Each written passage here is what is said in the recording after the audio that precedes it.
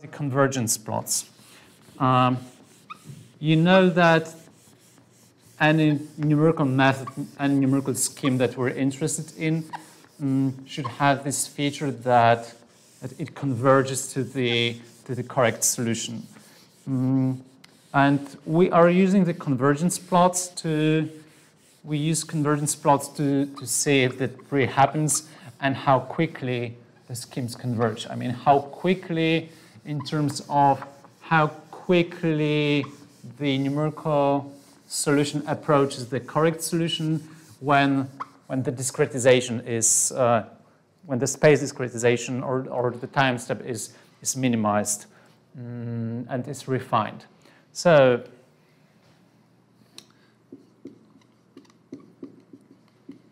whenever you implement a numerical method and you want to test it rigorously, then I think you should really generate plots of this kind that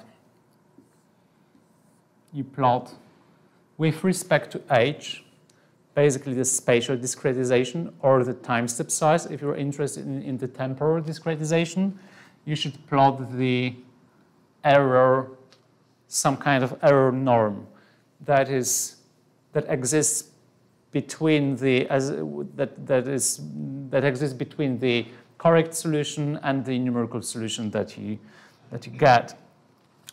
Usually, for a good method, this error plot would look would look like that. Basically, it's said that epsilon maybe should not be equal to, but should not be larger than some constant c times h to the power of p. What's what? This one is the error norm. Actually, any valid mathematical norm that you can select. This one is is something that characterizes your discretization, let it be time discretization or space discretization. And this one, the exponent, is called method order.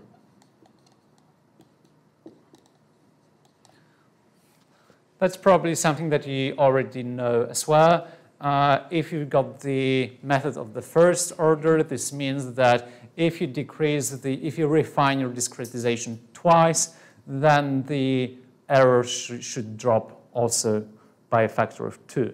If you got a second order method, if you refine the discretization by a factor of 2, your error should drop by a factor of 4.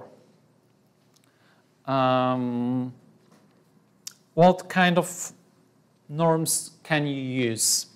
Basically, epsilon can be defined, for example, as the maximum norm.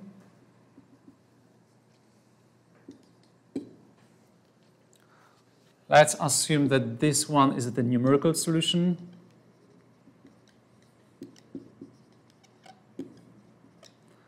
And this one is the correct solution. The maximum norm for the partial differential equation means, okay, maybe not for the partial differential equation, but numerically, when you already solve the problem, and you've got the representation of your numerical solution at all the nodes of your mesh. So the maximum norm is, in this case, actually nothing else numerically as going through all the nodes, checking what kind of value you've got at each node, what's the correct analytical solution at that node, and looking for the maximum difference. Well, mathematically, you should be looking everywhere between the points also, but it's probably more difficult to do in the numerical code. That's one of the possibilities. The other possibilities is taking the L2 norm, and the L2 norm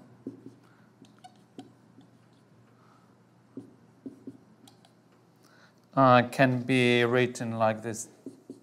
L2 norm of something is calculated as the square root of the integral of the whole domain from that function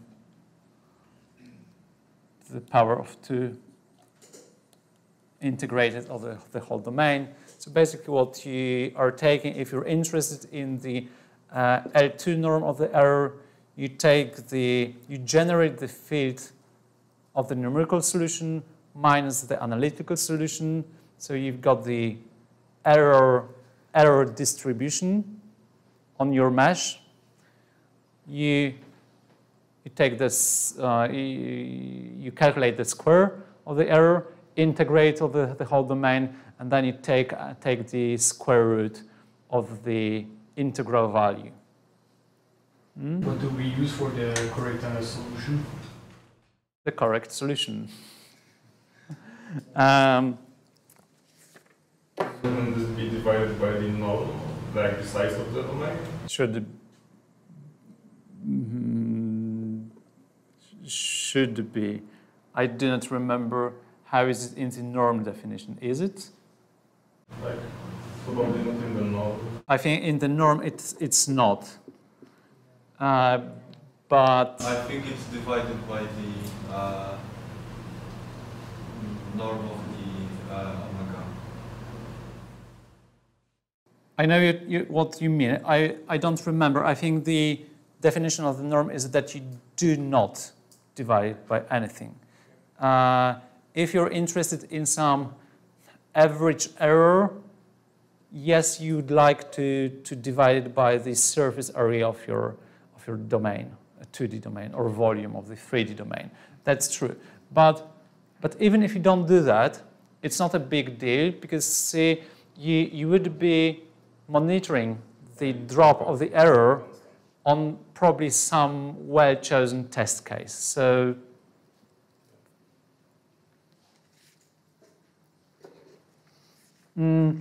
yeah, yeah. And what do you take for the correct solution?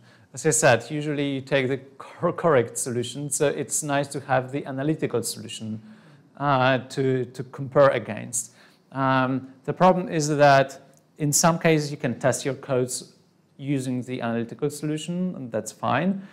If you cannot, very, very often in practice, a trick is made that you really compute your case on many, many different grids, and you take the finest one, and you assume is the correct solution, although it's not.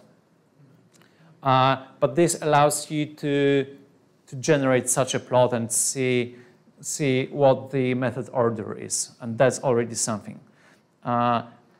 You will implement methods of different orders, like first order is rather bad, second order is already something. It's not a high order method. If you're with the order below 1, that's really good, but what you're most interested in is the error really under the control of the refinement of the discretization? Because if it involves some constant parameter, it means that even if you go with the discretization down to 0, you will not converge to the correct solution, and this means your scheme is not a valid scheme. So you're most interested in seeing whether it drops monotonically when you're decreasing the time step size or the space discretization step. Very, very often, and I would say in most cases, these plots are plotted differently. Usually, you take the logarithm of the discretization step, and you take the logarithm of the error. And what you would see in such a case you should end up with a linear relation in the double logarithmic plots. And the nice thing is that then the slope on the plot shows you exactly the order of the method. Like if you got 2 points, let's say this one is for 0, 0, 1, this one is for 0, 1, and you get, let's say, that error, and you get that error, you got slope of 1, and so the method order is certainly 1. If you've got, let's say,